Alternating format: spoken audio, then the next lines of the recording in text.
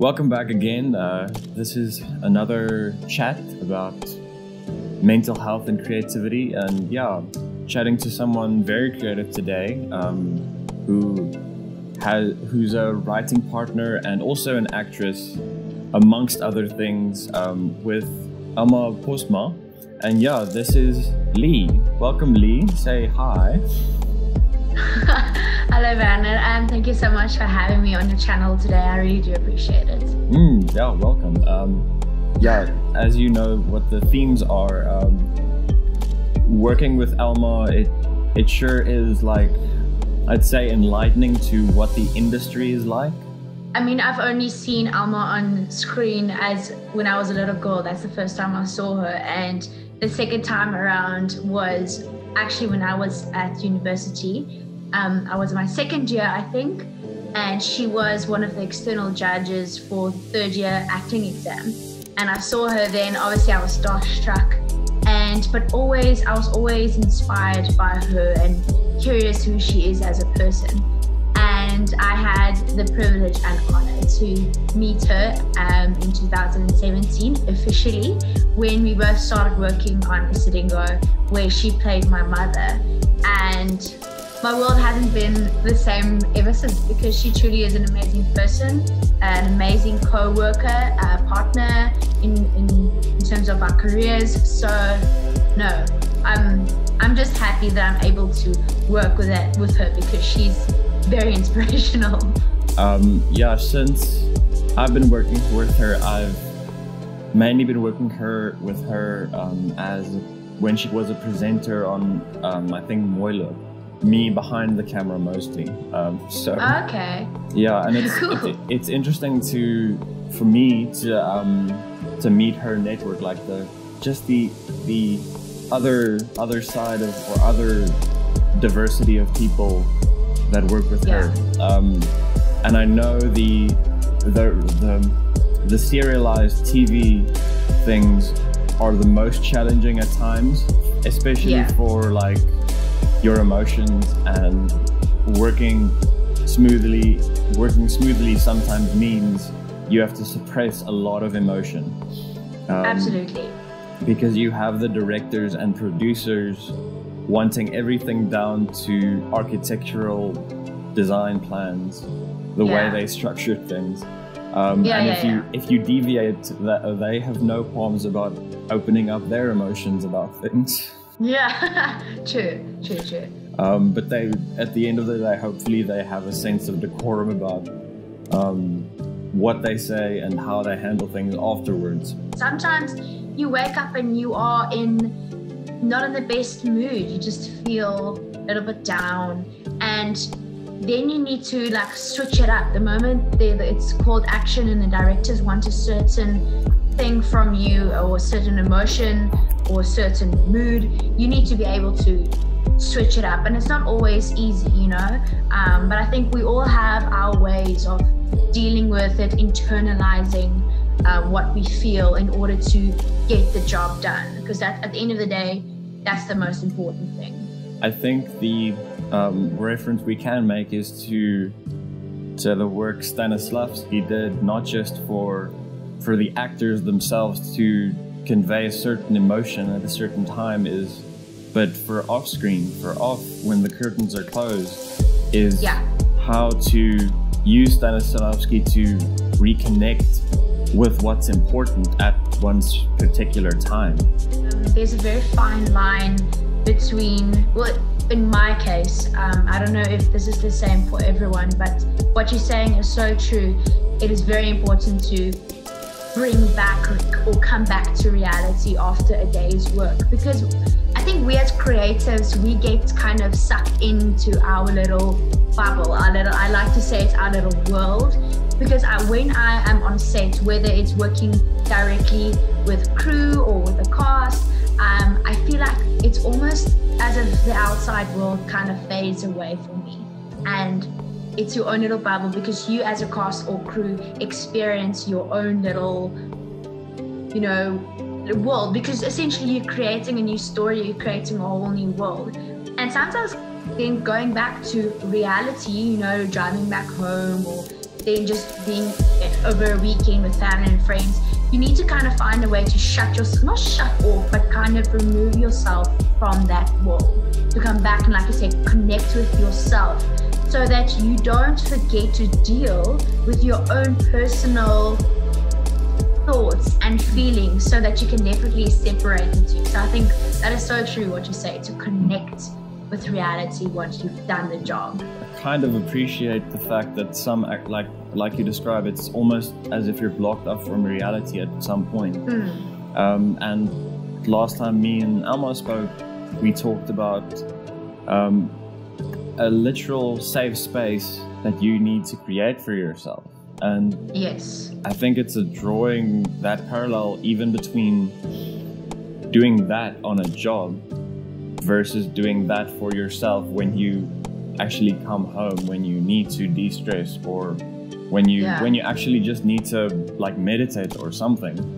People's versions of safe space is obviously very different. Each person has his or her own form of safe space. Some people, like you mentioned, some people will go home and take 10 to 20 minutes a day, a time in their day, to meditate, whether it's lying down on the bed or finding a little corner in the house which you prepare for yourself. Some people might find cooking a form of meditation, a form of safe space. Some people find it in a book. Some people find it in being creative by drawing, or whatever the case might be. That is so important to have. Even though, like for my instance, myself, I'm an extrovert. I love people. I love, being around others. But even I have my safe space, and that is when I sit down, and I also have a YouTube channel where I just record myself painting myself, transforming myself into other characters, or into just doing some fun creative looks. That is my safe space. That is me coming back to myself, if that makes sense. I know you have a background in acting and writing. Is that the full extent, or are there other things you're working on?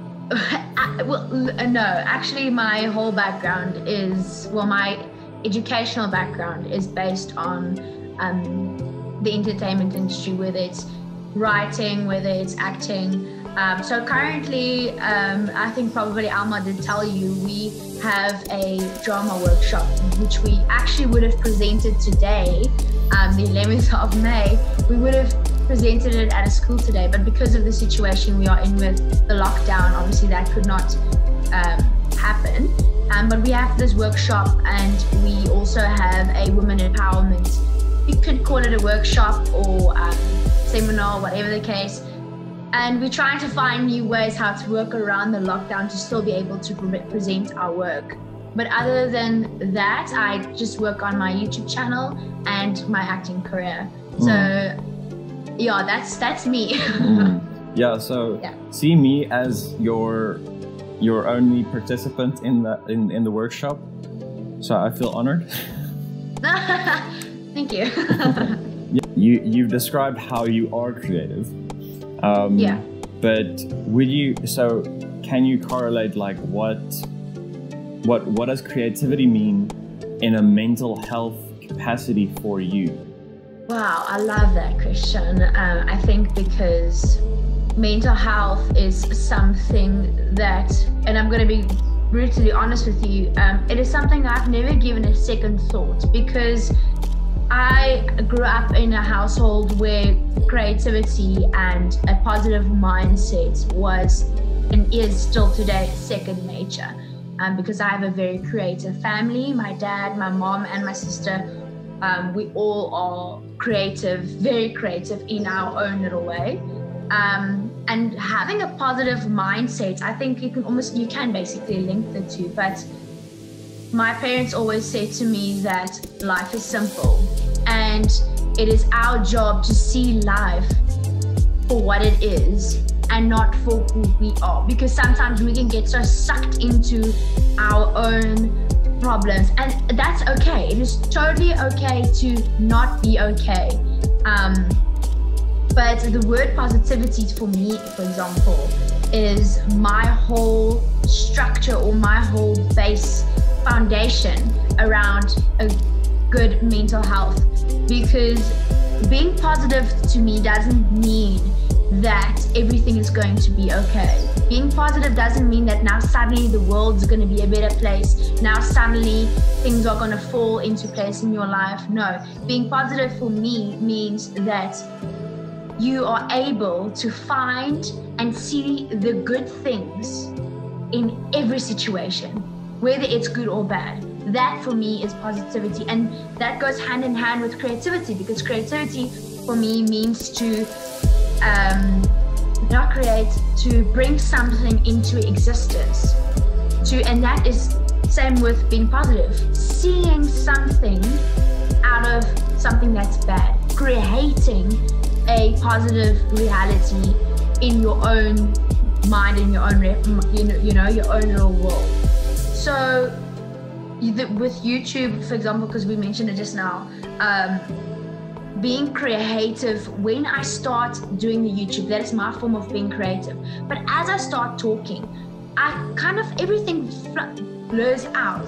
The reality of the lockdown, I forget about it, because in that moment, in the moment of being creative, I don't worry about the things that's going outside, the politics, the lockdown, me being scared of not maybe having a job in a couple of weeks, So creativity is a way of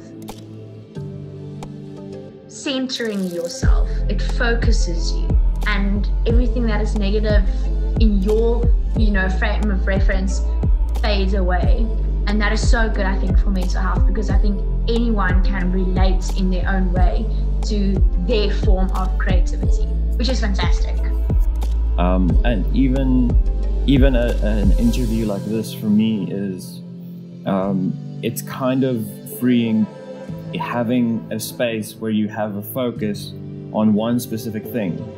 It's as if it frees up the rest of your mind to think of other ways how whatever you're doing now is gonna be helpful for everybody else, whoever experiences it. And it's like the whole performer on stage thing. It's when somebody says their line perfectly and you don't say yours perfectly for you to remember the next line, and your training kicks in and you start to improvise. Technically you've made the mistake, but you've also allowed yourself to think of new ways to alter the whatever that was to help the audience. No, absolutely, I agree, because like I said, the world, I think it's one of my favorite poems. The world is but a stage, and that is exactly how I see. Like, sometimes you need to go into autopilot and just improvise, because we're not always in control with what was happening to us, and the only thing we do have control of is how we handle the situation. And that can go into whether it's on stage, whether it's on a set. If something goes wrong, it's not what happens and not how bad the situation is. It's literally how you handle the situation, and whether it's on stage or set or in real life. Would you call that the advice for non-creatives then? People have a weird concept or a weird idea about what it is to be creative. I think when people hear the word creative, they automatically assume it is that you have to draw, you have to paint, you have to write, you have to act. But it's so much more than that, because every person is different, and that's why I'm saying this goes for the non-creatives, because everyone is creative, whether they know it or not. For instance, I'm not the best cook in the world, but someone else is. And if that person goes tonight and whip up their normal spaghetti bolognese or whatever, and they throw in a couple of new ingredients, they are creating a new dish, but they're not thinking about it in that way. So I would say that there's no such thing as a non-creative. every person is creative in their own frame of reference, depending on what they are passionate about. They are creative. Yeah, just that statement, like everybody is creative. It's kind of challenging as well for people who might not feel motivated or might not feel like empowered by the current lockdown situation. Yeah. It might be confronting for these people because they don't know any better. What they've been taught is how to do it, how to make a living. And if that starts to fade, it doesn't empower them as much as they even would if their job doesn't go as well, and they would normally just go to talk to people about it. Now they can't even do that. So I think knowing that there is help and there are ways to overcome this slump is important. How would you say you've adapted to this lockdown situation? Well, first off, I just want to say that my heart does go out to everyone that has been stuck in the lockdown all by themselves. I cannot even begin to imagine how hard that must be. I mean, even for someone like myself, I think my upbringing has helped me a lot during the past few weeks, because there hasn't been one moment where I kind of felt I'm bored or I'm down in the dumps. And it's because my mind are trained. It sounds so weird, but because of my parents and the way they raised me, I'm very fortunate for them. They have taught me to keep going, never stop, don't stop, just keep going. So I'm very scattered brain. So I would start one project now and then it will, give me an idea for something else, and then I'll start something else. So I always have something to do, but not everyone is in the same headspace than I am. So my advice essentially for these people that feel that they don't have anything to do or they feel mentally stuck within themselves during this time is they need to find, even if it's 2 things, write down 2 or 3 things that they are grateful for. I know this sounds very strange, but the moment you open up your eyes, find something that you're grateful for and write it down. If it's something that, whether it is your garden, whether it is your parents, whether it is them, if it's just someone that you're grateful for, pick up your phone and give them a message, send them a message, send them a WhatsApp call, or whatever the case might be, but connect. We should not forget that just because we are confined to our living rooms or our rooms, we are not limited in our connection and communication with other people. And I feel like even now with this lockdown, I have connected with my family that lives in Durban, in Cape Town, even more now during this lockdown period than I've ever did before, because it forces us to slow down. So for those people, connect. Don't be afraid to talk. Don't go hide away within yourself. And then if you're passionate about reading, pick up a new book, read your favorite book again. I think it's just very important that you don't go sit still. It's okay to sit still for a day, for 2 days, to have your moment of not feeling okay. But it's very important that we don't stay there. And we need to sometimes force ourselves to just get up and do something. Like, for instance, I need to clean the house today. I am in no mood whatsoever. But I have to force myself to do it. And that's the same with anything else that we do in life. Sometimes you have to force yourself to play Uno with your brother or with your sister. And you might think it's such a simple game, but before you know it, you're going to enjoy it because it's the connection that we have with each other that is important. And you need to force yourself to connect. It's important for our souls. That's what I believe.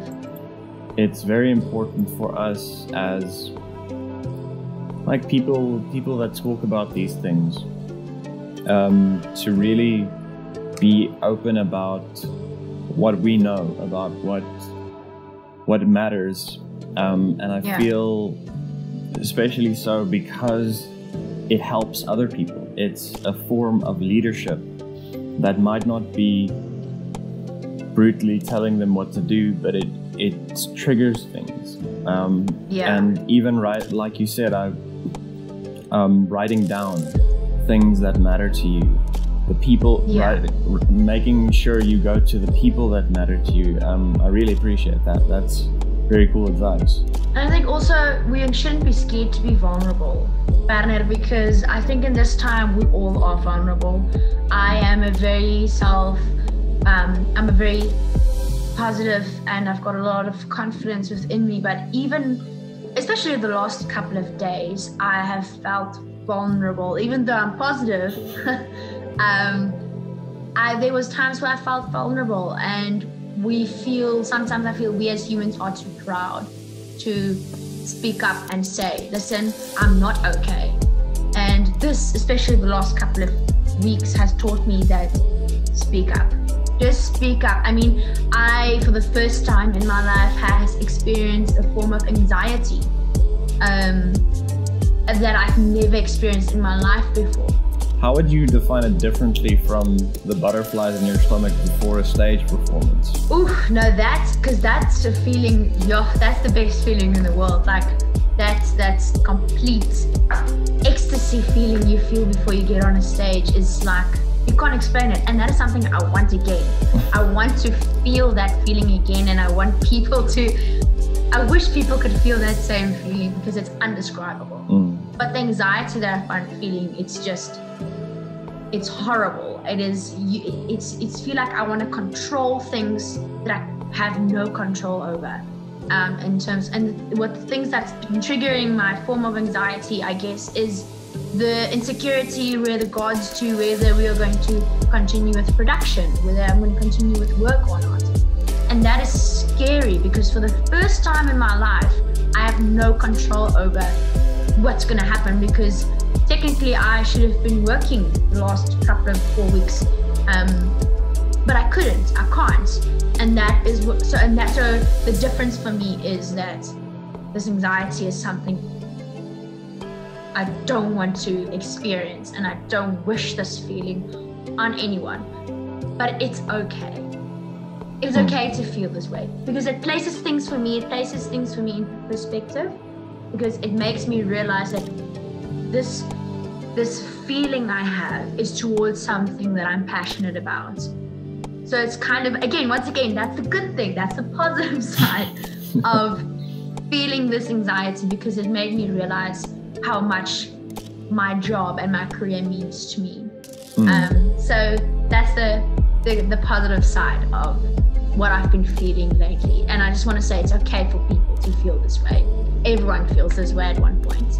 It's exactly these times that are, if you try to write it down in what you're feeling, the feelings that you would get from reading that, it would sound exactly the same as how you would describe whatever happens before you go on stage, because you have no control over what's going to happen next. And people are there or they're not. It's not for you to question. People are going to do what they're going to do. You can't control that now, because if you haven't appeared on stage yet, you haven't done anything yet. So the butterflies are there. They're just filling up your brain at this point instead of your stomach. That butterflies before a stage performance is like none other.